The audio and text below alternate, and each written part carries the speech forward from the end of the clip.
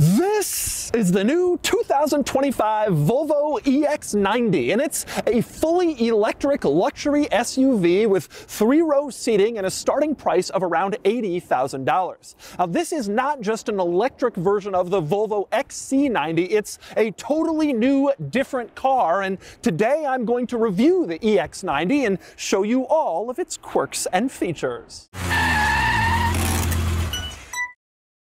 Today's video is sponsored by Cars and Bids, which is my online car auction website for modern enthusiast cars. So far, Cars and Bids has sold almost $500 million worth of cars, all sorts of special, interesting stuff like this, and this, and this, and this. So, if you're looking to buy or sell a cool enthusiast car, do it at carsandbids.com. All right, time for the quirks and features of the new Volvo EX90. And we start with the quirkiest quirk, the headlights. You look at this car from the front, you don't see the headlights. The running lights are there, very obvious, but where did they hide the headlights? The answer is behind the running lights. You turn on the headlights and the running lights split apart and retreat into the car, revealing the headlights beneath them. It is an amazing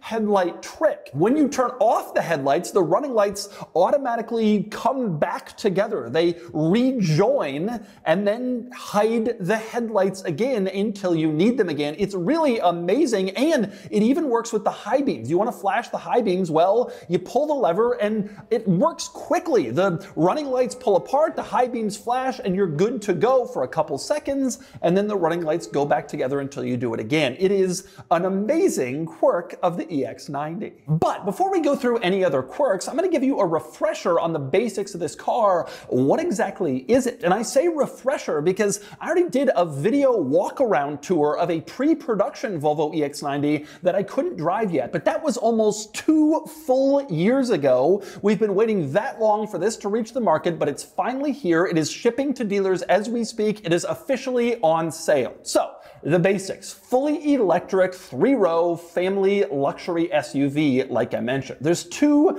basic versions. There's the entry-level model, that's this one, with about 400 horsepower and a starting price of around $81,000 with shipping. There's also the high-performance model, which they call the Performance. It has about 510 horsepower, and the starting price is around $86,000 with shipping. And then, of course, add options, go through higher trim levels, and the price can increase from there. Now, all versions of the EX90 come standard with 3-row seating and all-wheel drive, and electric driving range is right around 300 miles, actually a little bit more. 0 to 60 for this version, the base model is around 5.7 seconds, and the Performance is around 4.7 seconds. As for rivals to the EX90, the closest rivals are the Tesla Model X and the Rivian R1S, other fully electric 3-row SUVs, and then at the lower end, the Kia EV9 and the new Hyundai Ioniq 9. Now, it's important to mention that the EX90 is not just an electric version of Volvo's XC90 3-row SUV. It's a totally different vehicle. They have similar styling, similar naming, of course, and similar sizing, although the EX90 is about 3 inches longer than the XC90. So it's a little bigger, but not dramatically so. But completely different cars and slightly different price points. The XC90 starts around $60,000, but that's for a full gas-powered version. If you want to go to a plug-in hybrid, the XC90 T8 starts around $73,000, so it's like $6 or $7 grand cheaper than the entry-level EX90. But anyway, next up, let's talk EX90 quirks and features, starting with getting inside. Now, this car, like a lot of other brand new cars, you can use your phone as the key. You don't ever have to actually use a physical key, walk up to the car, you get inside. But if your phone dies or you lose it, you can also use this little credit card sized backup as the key. You can keep it on your wallet, your purse, and then when you want to get in the car, you just kind of hold it over the driver's door handle. The door handle pops out and you climb inside and can drive the car with the backup credit card, which is a neat touch. Now, you get in the EX90 and the first thing you notice is this is a nice interior. It looks good in here. It's sort of calming. It's well designed, fairly minimalist, like you'd expect from a Swedish brand, but nice material details that look good basically everywhere you look inside this interior. Very upscale, high-quality experience. And one interesting thing, the seats. It looks like leather, but this is not leather. Instead, it's a synthetic leather called Nordico that Volvo uses in these cars. Looks, feels like leather, it's comfortable like leather, but it isn't. In fact, this entire car is leather-free for people who want to be especially environmentally friendly. And Volvo also offers a wool seat option, which is also a leather-free choice, obviously, if you'd prefer that instead. However, if you do want leather, there is a Nappa leather option available as well, if you think the Nordico just feels a little too synthetic for you. But let's go back and revisit that minimalism for a second. In the center console and control area, there is only one physical button, and it's this giant dial that has a play-pause symbol on it, and it twists and it pushes, but that's the only physical control in this central area. Everything else is integrated into this screen. So let's talk about the screen for a second. Vertical screen, as you can see, and it is quite large, the entire center of the dashboard basically, and it operates fantastically. Very easy, intuitive, responds instantly when you touch something or move it around. It all works great. And of course, it has Apple CarPlay and Android Auto standard, but even if you don't use them, this is Google powered with Google Assistant, and the standard Maps function is Google Maps, which is excellent to see and obviously very easy to use, and it'll be familiar to most people. Of course, this system also includes some apps, as you can see here. You got Spotify, you have the Weather Channel app for weather, YouTube, and there is a fireplace. You tap on this and then a fireplace image comes up on the screen and shows a fireplace for automotive ambiance. Obviously, that's a direct copy of Tesla, which also has a built-in fireplace in the screen, but it's still nice to see it there. It sets a nice mood. Now, there are some especially interesting quirks inside this screen, like, for example, controls to adjust the mirrors. You have to go into the screen, this little card tab, and pull up the mirror adjustment, and then you can use the buttons on the steering wheel to move the mirrors left, right, up, or down once you've selected which mirror to move. Same deal with the steering wheel. The steering wheel adjustment is also inside the screen. You pop in here, and then same deal. Use the buttons up, down, left, right for all of your steering wheel adjustments. You might be surprised to see that stuff integrated into the screen, but it goes even deeper than that. Even opening the glove box requires using the screen. You go to the car settings and you tap here for the glove box, and then the glove box opens up. You do not have a traditional glove box latch in this car. It's all on the screen. One other interesting screen item in the car settings tab is this little toggle for constant all-wheel drive. Like I mentioned, all EX90s come standard with all-wheel drive, but when you get going like at highway speeds, the rear motor stops being active and you're basically just using front-wheel drive unless rear is needed. But you can force the car to go into constant all-wheel drive, for instance, in a bad weather situation, or if you want an especially quick start. Get all the wheels going at once and you'll start off a little bit faster in constant all-wheel drive. That's a cool feature of this screen, but I will say one drawback that some people won't like is that not only are all the climate controls integrated into the screen, but adjusting practically anything requires at least 2 button pushes. You can't really make any changes until you tap the climate screen and then tap again to turn on the heated seat, for example, or the heated steering wheel, or change the temperature. It's not quite as good as some large screens I've seen like this that have the climate controls kind of taking up a set space on the bottom so you can make at least simple adjustments with only one swipe of the finger. A little disappointing to see that here, although I will say one interesting thing, if you want to quickly turn on your defroster because your windows are fogged over or frosted, there's a separate hidden button right up here on the ceiling that you can do that. You push and that automatically turns it on very quickly so you don't have to go into the screen. Strangely, Volvo has also done that with the hazard lights. You can turn on the hazard lights with this icon in the screen, but there's also a backup physical button. You can see it right up here on the ceiling. That's probably regulatory. That's probably why they did that. There has to be a button for the hazard lights, but obviously there's another reason. If the screen ever dies, you're in some difficult situation, you'll want to have a backup hazard light, so here you have it in 2 places. Now, the other screen in this interior is a gauge cluster screen mounted basically at the top of the steering wheel, and it only really has has the basics. So on this screen, you'll see like the miles of range you have left, your odometer, what gear you're in, how much percent charge, the speed you're going, all your usual basic stuff is right here. It's nice to have a screen in this location right in your line of sight so you don't have to look at the center screen like you do in some EVs, including Tesla. And it's worth pointing out this gauge cluster screen can also be configured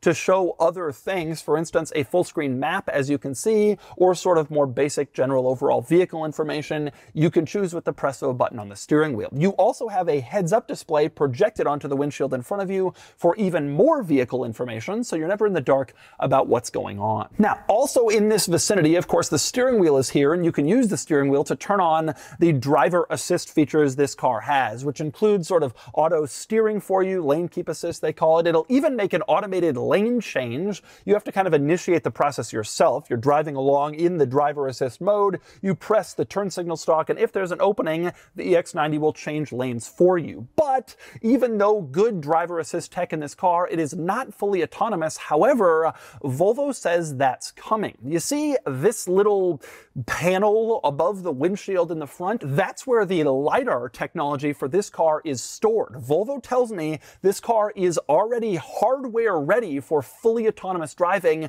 but the software isn't there yet. However, that software will, in theory, come in over-the-air updates for this car, making it more autonomous driving capable over time. I asked them how long will that be. They don't have an answer yet, so it's hard to know when this car will be autonomously driving, but apparently the technology is on the way and will come to even existing EX90 models that are sold today without it. But anyway, on to other interior quirks beyond just the technology. An interesting one is certainly the window switches. On the driver's door panel, you can see there's only 2 window switches, and they default to rolling down just the front windows. But if you push this button, those window switches will then roll down the rear windows. You don't have 4 window switches in here, unfortunately, for front and rear. Instead, you got to use that button to toggle between. A little annoying, but you're not rolling down the back windows that often, so you can get used to it, but it seems like some kind of annoying cost cutting. Another interesting quirk in here is the sound system. This car is equipped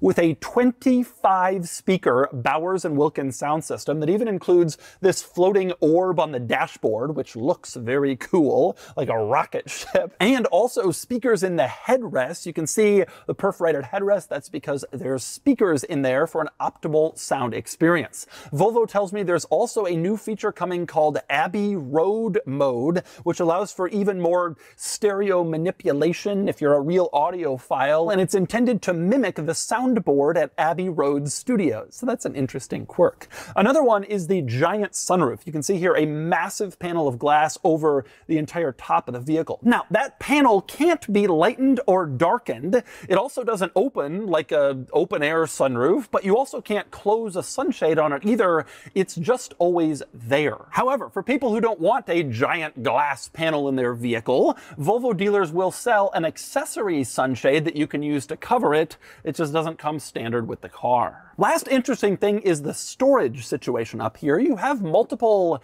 levels of storage, as you can see, of the center console, and then below that there is additional storage and even a strap which you can use for larger items that might be rolling around. It worked well for my giant water bottle, for example, and that's nice to have. But you also have 2-level storage inside the center console. You open it up, it looks like a normal center console, but the floor lifts up to reveal additional hidden storage underneath. So if you want to hide something, that center console is the place to do it. And next up, we move on to the backseat in EX90, which is pretty standard sized given the size of this vehicle. I fit back here nicely. It's pretty much exactly what you'd expect in a mid-sized 3-row SUV. Now, the EX90 can be configured to offer 2 individual seats back here, these 2 captain's chairs like this EX90 has, as you can see, or you can get a 2nd-row bench seat, which then has 3 across seating back here. When you have the captain's chairs, you get 2 seats up front, 2 in the middle, and then 2 in the 3rd row, 2, 2, 2 for a total of 6. If you get the bench seat, obviously that adds another seat to the 2nd row, so you have 7 passenger seating and you can choose. In addition to the room back here, the 2nd row of the EX90 is a nice place to spend time because it has some nice amenities. You can see climate controls back here just for the rear seats to adjust their own temperature, and you have heated rear seats, which is a nice luxury luxury touch as well. You also have power ports back here on the back of the front center console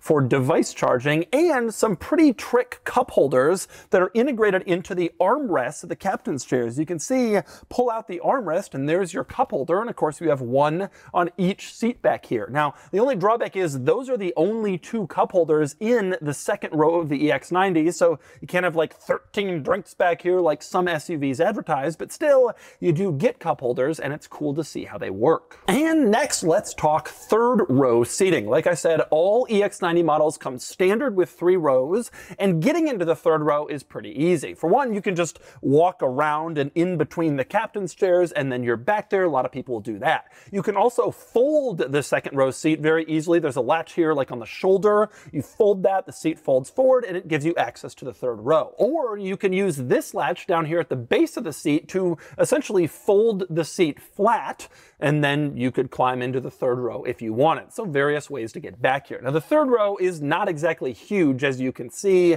Bigger adults would not be able to get back there, but smaller ones and kids, they would fit for longer trips, and it would work out okay. It's a little tight, but basically what you'd expect for a vehicle this size. I will say, though, the third row doesn't have really any amenities. You have power ports back there for charging devices, which is nice, but other than that, basically just a little cup holder on the sides, and that's it. You don't have power seat operation like some third rows, or extra climate controls, heated seats. You just have kind of the third row basics. And finally, we move on to the cargo area of the EX90. You open up the tailgate and you can see the cargo area, which is shockingly large considering the size of this vehicle. I got a Toyota Sequoia that's way bigger than this, and I wish I had this much space behind the third row. It's big back here, even with the seats in place, and there's even more space under the load floor. As you can see, you just lift up this panel, and then you got more storage space down here for smaller stuff if you don't want it rolling around in the cargo area. And of course, if you want to drop the third row seats, very easy to do. Power operated, push a button, the seat automatically folds down and folds flat on either side, or both at once if you want to, for maximum cargo storage back here. It's really an excellent storage situation. Also worth pointing out around back, the rear end design of the EX90 is a pretty distinctive look. Like I said, pretty similar looking to XC90 in other spots, but in back, especially with these taillights that run up the side of the rear window and just sort of the overall design back here, it looks distinctive and different from the XC90 in back, sort of more modern and more updated. In fact, the overall design language of the EX90 is frankly very attractive. This is a nice looking SUV. Again, similar to XC90, but that's how Volvo does it. Clean, simple, and beautiful designs. Basically, all of Volvo's models look great, and this is no exception. EX90 is a very attractive vehicle, not necessarily a styling standout or attention grabbing, but simple and nice looking. And finally, let's talk about the front of the EX90. I already showed you the cool trick headlights, but let's just see them again real fast. Ah, yes, there they are. That is a really cool feature,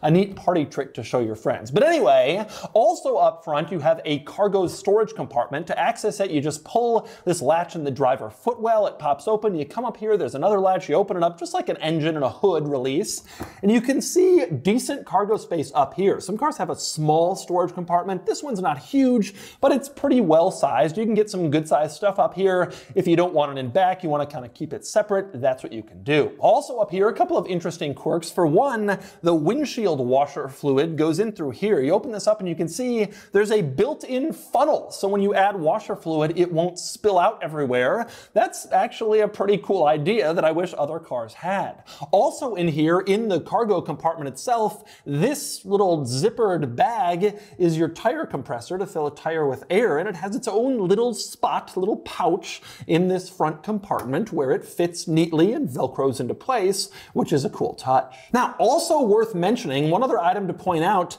the EX90 production happens in South Carolina. Volvo is a Swedish brand, now owned by a Chinese brand, but this car is built in South Carolina. And interestingly, that's even true for European market EX90 models. Those will also be built in South Carolina and then exported to Europe. That's the facility to build this vehicle. But you're probably probably wondering, how does the EX90 drive? It's been a long time coming. Let's get it out on the road and find out. All right, driving the EX90. This has been a long time coming. I've been very excited to drive this car. A lot of people have been. This is one of the cars that I get asked about the most in my social circle. Everybody has an XC90, they want an electric, they're not necessarily sure about Elon Musk.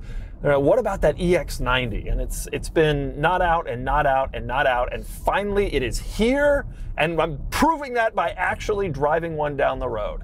And my first impression, naturally of course, is that it is a Volvo SUV. And actually, I think that's one of the cool things about this vehicle. There's no crazy, weird compromises you're making because it's electric. It doesn't have some bizarre styling or, look at me, or it doesn't have some weird design that compromises your cargo space or your passenger space. This just looks like an electric Volvo SUV. In fact, it's so much so that a lot of people think it's related heavily to the XC90, which it isn't. It's a totally different vehicle, but it just has the same design language, and that's a nice thing. But anyway, driving it, one of the first driving impressions I have is it's just very smooth and very comfortable, which makes total sense to me because that's exactly what I'm expecting from a car like this. It's also very quiet in a wonderful way. This just feels like a very comfortable, luxurious car. It is tremendously comfortable and luxurious and calm and serene, and it's lovely. Quick, obviously, like you'd expect, all electric cars these days are. It's not knock your socks off fast. This is not the performance model, but again, we think about use case here. Car enthusiasts are always like, it's not fast, it's not sleek or sport. Like, the moms are going to be driving this. Dads are going to be taking 3 kids to school in this. Like, this is not a car that necessarily needs to be fast, although it certainly has enough performance. It's quick. It feels quick relative to other mid-sized luxury SUVs, but it's not the kind of car that I would say is incredibly fast. Nonetheless, totally does what it's supposed to do, and no one will be disappointed by that acceleration by any means. Getting up to some higher speeds, it feels obviously stable, easy to control, just nice to drive. I mean, everything that everybody loves about Volvo SUVs, this one just sort of happens to have an electric powertrain as well. And it's also very attractive, like other Volvo SUVs have been. In terms of steering, light steering feel, not tremendously precise, but pretty much exactly what I'm expecting from a mid-sized luxury SUV like this. It's actually a little bit more composed in the corners than I was thinking it would be initially. That, like I said, steering precision is not tremendously immediate, but it's totally fine and predictable. It doesn't body roll as much as you might expect given its weight, probably because a lot of the weight is lower mounted in the vehicle. But again, it's no performance car. Nobody's buying this to be a performance car. It's going to be perfect for what people use it for. And it really is going to be perfect for that. I've driven all the electric 3-row SUVs, the R1S, the Model X, the Hyundai, or the Kia EV9. And I think this is probably the best combination of just like a nice, rational, family hauling 3-row vehicle and luxury and competence and technology. It really combines it all in a way that I think everyone was hoping this car would. And it does. It's great to drive. Just nice place to spend time. Not remarkable from an enthusiast standpoint, but it will be a nice driving experience for basically all the families who buy these, who are switching from gas-powered to electric-powered or from plug-in hybrid to full electric. This is the car to do it with in the Volvo world, and it's a very nice SUV. And so that's the new 2025 Volvo EX90. There's a lot to like here. Fully electric with good range, attractive styling, great interior, good technology. A lot of people tell me they want a fully electric family SUV. Well, that's the EX90. It's competent, excellent in fact, and it's finally going on sale. And now it's time to give the EX90 a DougScore. And the DougScore is here, 65 out of 100, which is an excellent showing for the EX90, beating out most regular 3-row SUVs like the Lincoln Aviator, BMW X7, and Mercedes GLS, and also topping the electric Mercedes-Benz EQS. Only the Rivian R1S and Tesla Model S Plaid do better, but both focus more on performance and capability than daily usability. In fact, the EX90 ties those two in the daily categories. I'd rather have an R1S for its performance, chunky styling, and off-road capability. But if you want a fantastic 3-row SUV for simple, around-town family shuttle duty, the EX90 might just be the best one ever made.